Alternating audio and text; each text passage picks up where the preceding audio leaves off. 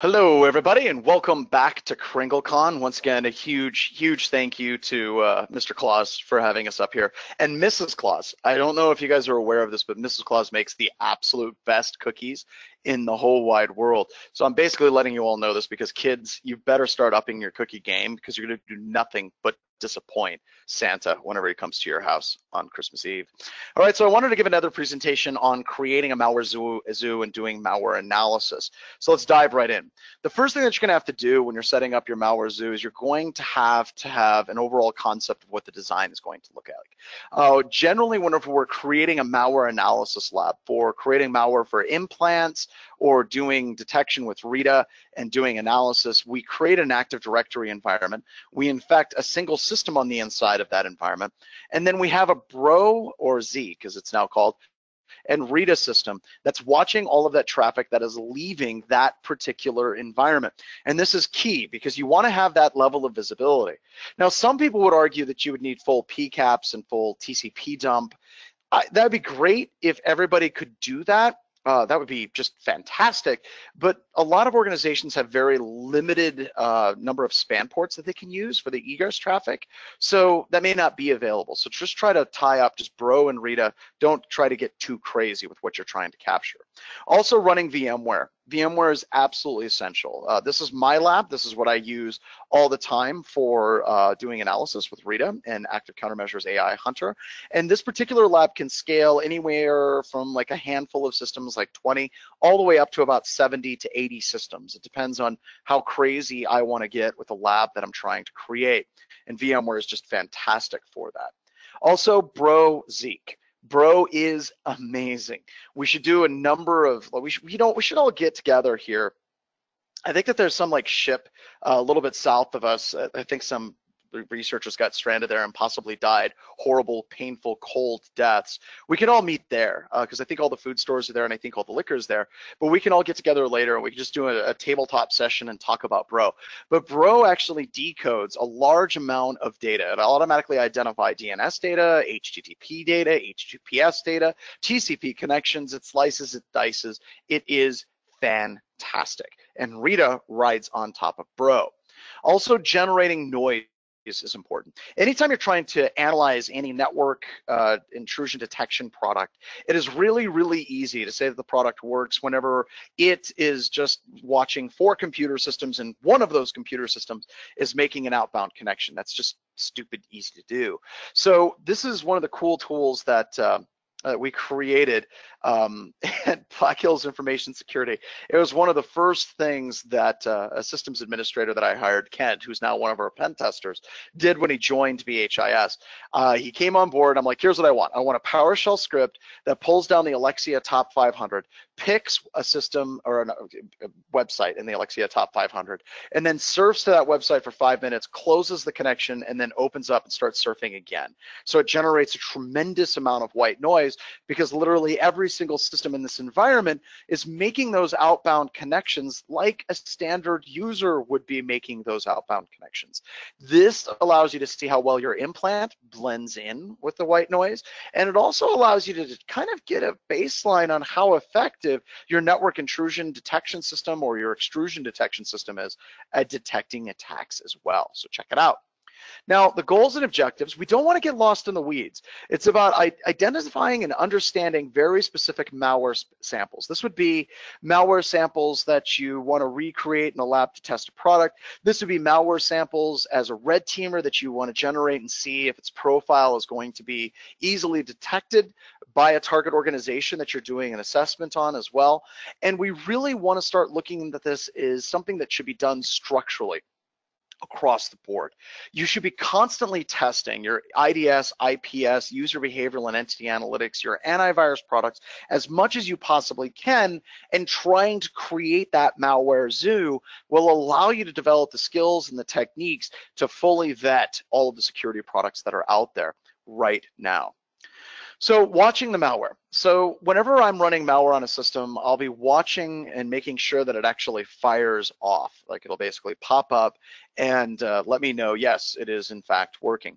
I will also name my malware something that's easy for me to identify in that noise. This is all part of an effort to make sure that it's working properly. So in this example, I named my malware beacon.exe because it's a beacon.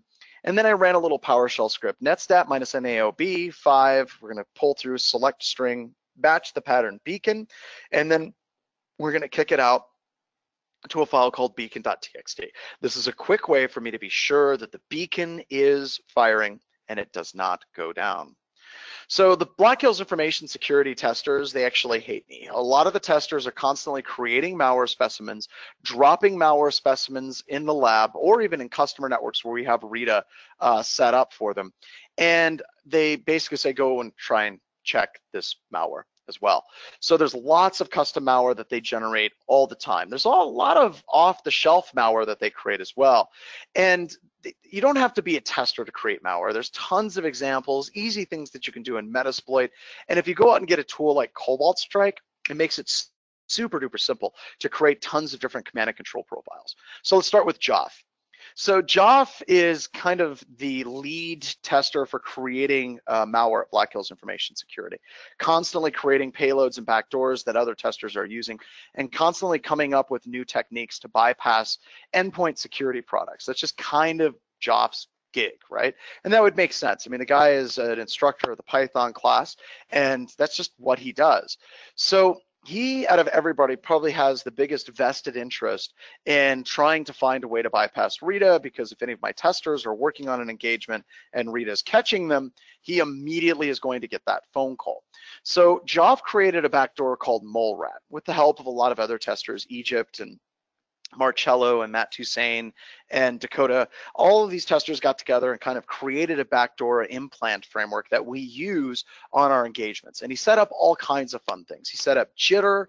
He set up all kinds of different profiles for what is the interval for that jitter, and just a really cool tool. Well, here's the deal. If you have an attacker that's creating super advanced malware, it's not enough just to be able to analyze that malware based on its interval. So if you're confused as far as what interval actually means, interval is a lot like a heartbeat.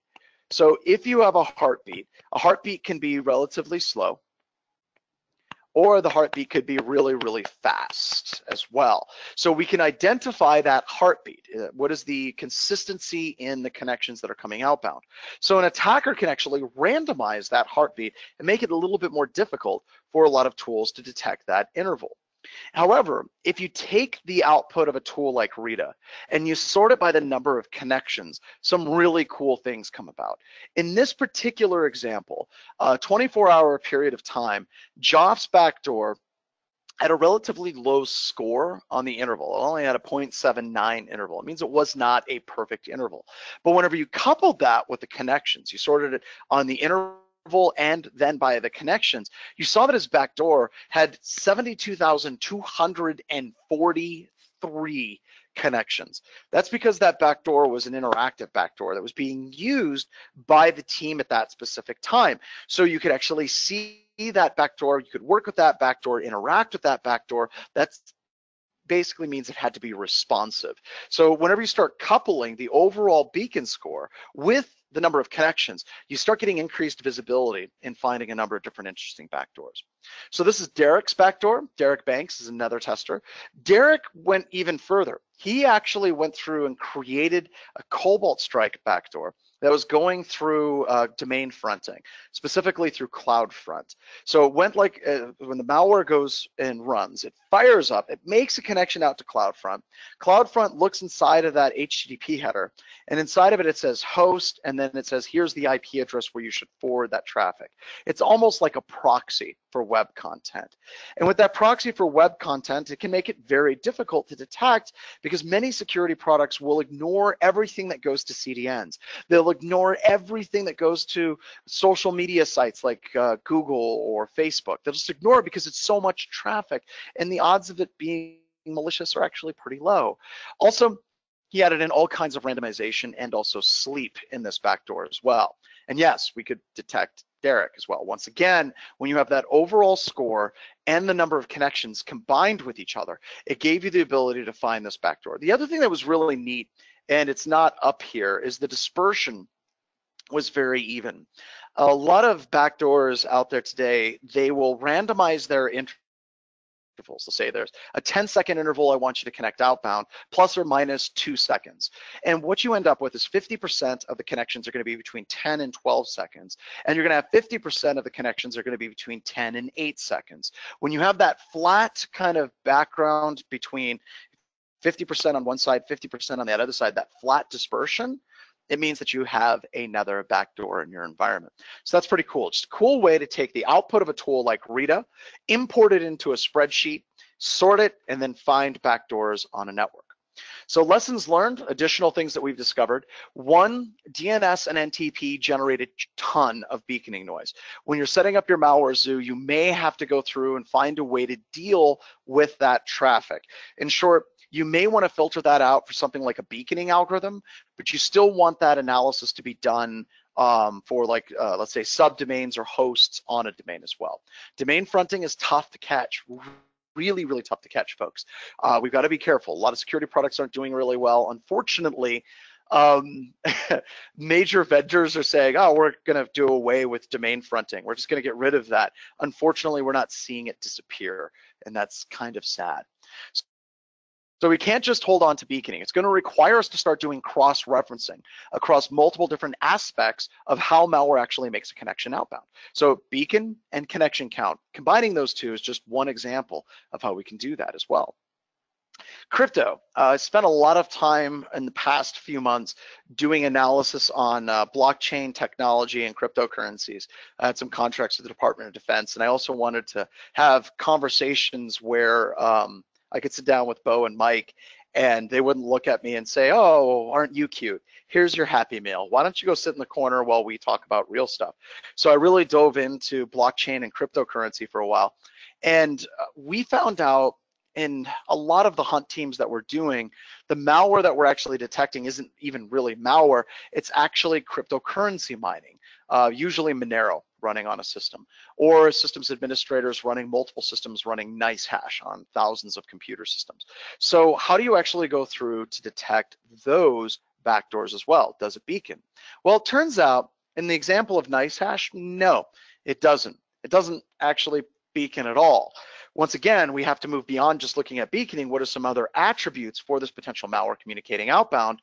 And we can instead look at it from the perspective of how long does that connection stay alive.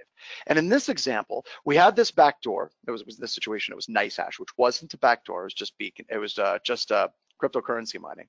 And instead of beaconing, it would establish a full connection and never tear that connection down.